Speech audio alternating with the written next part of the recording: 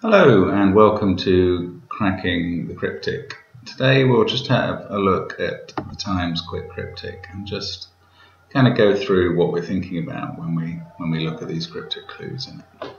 So here it comes, 1 across, 8 letters. National emblem made of imitation stone. Well, there's a couple of ways to get at that, I think. National emblem looks quite like it could be a definition to me. Could be a national, so a Prussian or something. Just trying to think of an 8-letter word. It's probably more likely to be a country that actually exists. Yeah. But it could be a national emblem. Now, there's the thistle and the leek and maybe the dragon or the rose, but there is one that is 8 letters and made of imitation stone, question mark. The question mark kind of indicates there's a bit of a joke going on or an example. And if we can think of short synonyms, this is always the way we have to go, short synonyms. So a short synonym for imitation and a short synonym for stone. The imitation is probably easier. Sham is the particular imitation, and that's probably going to give you the national emblem needed here, which is the shamrock. So an imitation stone could be a shamrock. So it's a neat idea for a clue. So then 1 down, quiet game ultimately inviting non-committal gesture. Well, here it helps to know a bit of crossword standard cluing. So quiet, that can be the letter P for piano, or it can be sh, sh. There are other things it can be. In harder crosswords it could be st, which is an old form of sh. But given that we've got an S at the start of the clue, it's quite likely to be the sh. Now game, there are some very short games that get used. Go, for instance, the Japanese game, but also some abbreviated games, and RU for rugby union is one of those that you often see. Ultimately often means look at one of the words either side of this word ultimately and take its last letter. So ultimately inviting here, if you look at inviting and take its ultimate letter, so you consider inviting only in terms of its ultimate letter. Ultimately inviting gives you the G, so a non-committal gesture is sh plus RU plus G, shrug. 10 across begins with a G. Union leader stabs young sow. Shame.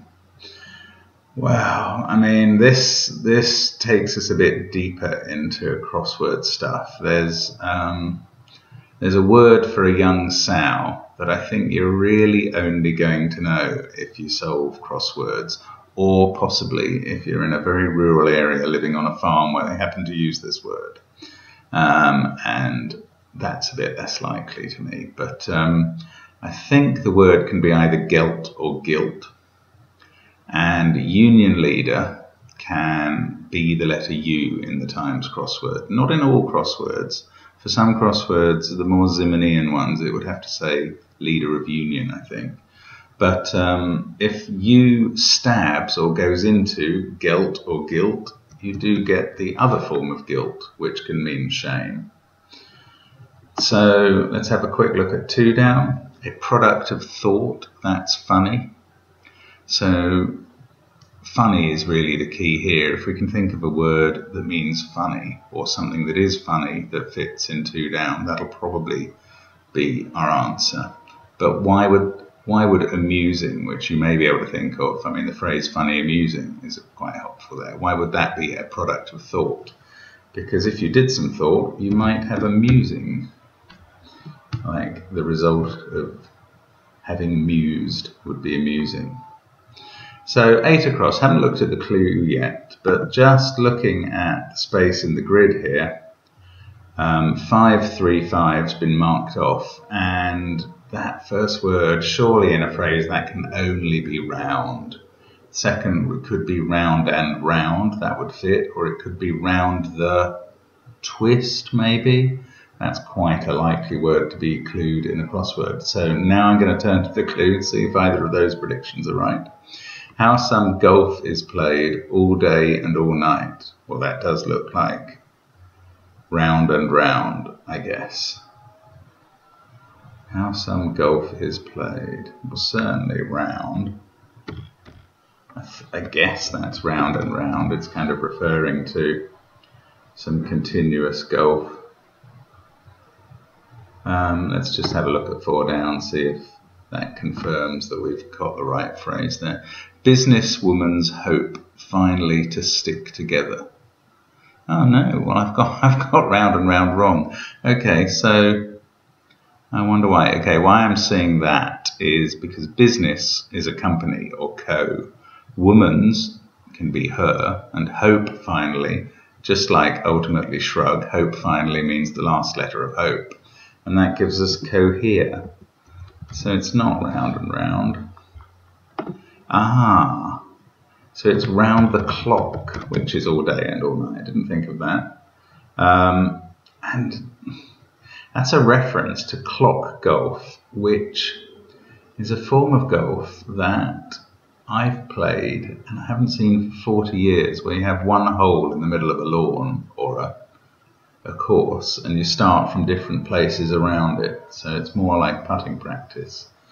It's quite an odd reference from somebody who I think has not quite realised that clock golf's pretty much died a death these days. Pitch and putt would be the modern equivalent, I guess, of practice, or just putting practice.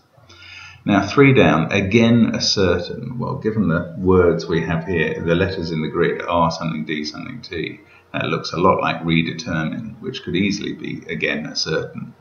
So alien wears brightly coloured fur. Well, an alien in these crosswords is always, pretty much always, ET. So what is ET wearing in redetermine? He's wearing red ermine, which is an amusing, if possibly impossible, brightly coloured fur. Now for the rest of the puzzle, what I'm going to do is just kind of flash through it. If you're interested in how the rest of the puzzle works, stop on the various clues, pause the video and have a look at what I've put in and see if you can work out why. But I'm just going to go about as quickly as I can and get the rest of these in. Just to get it finished so you can see the answers.